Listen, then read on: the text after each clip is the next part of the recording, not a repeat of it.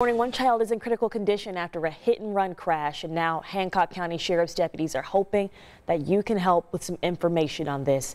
This happened around 10 o'clock Saturday night near State Road 109 in Wilkinson. Someone passing by saw a 13-year-old boy laying on the ground next to a bike. Deputies say that his eyes were open, but he couldn't speak. An air ambulance took him to Peyton Manning Children's Hospital. Deputies right now are trying to find the person and the car that hit that child. Anyone with information about this should call Hancock County Sheriff's Office right away.